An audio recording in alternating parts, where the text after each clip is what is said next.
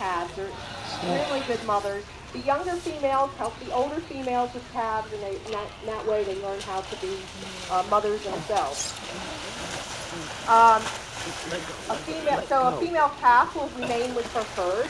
However, a male calf, once he gets to adolescence, he will actually leave the herd. Is that an elephant? And go out, and he will meet up and join up with other young They take a shower. Elephants, and they form bachelor herds. And basically, elephants remain bachelors their entire life. They only will interact with the females basically for mating purposes.